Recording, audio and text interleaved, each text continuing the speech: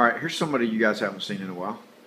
And don't look at him in the camera and don't get close to your computer while he's on the screen, because the boy just got diagnosed with the flu earlier today. So that's why he's home tonight and not at school. But anyway, we got a little something in the mail today. Got a little mail call to do here.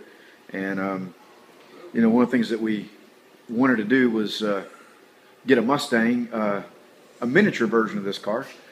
And out of the blue, one showed up today. So, Matt, show them what you got. Well, got a 65 Mustang.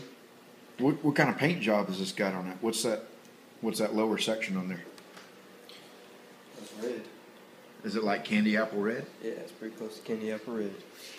And then the top part, what color is it? Like a dark? It's like a dark charcoal. Dark charcoal gray? Yeah. And you can see you got the little strap that's right on the fender. Yep, little special Cutaway thing. Two-tone paint job there.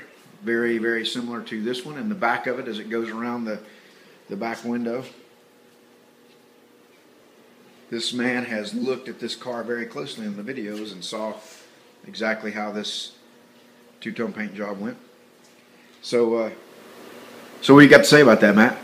I'd like to say big thanks to Silverhorse347 for the awesome painting he did on the Hotwheel Mustang. I give him a thumbs up on that. Yeah, go check out Silverhorse347. He does a good job over there. And I'll put a link to his channel name down the bottom. If you're in the YouTube Garage Gang and you make videos, you probably have gotten comments from Silverhorse347.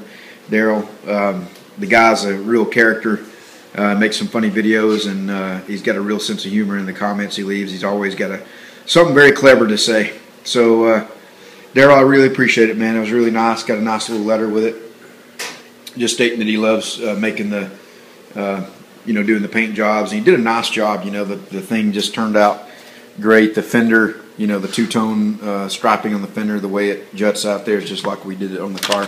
So he was able to find one.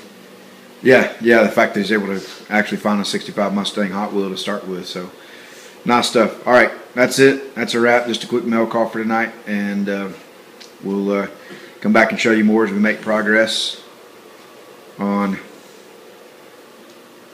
that frame and this car and all of its wiring. All right, thanks everybody.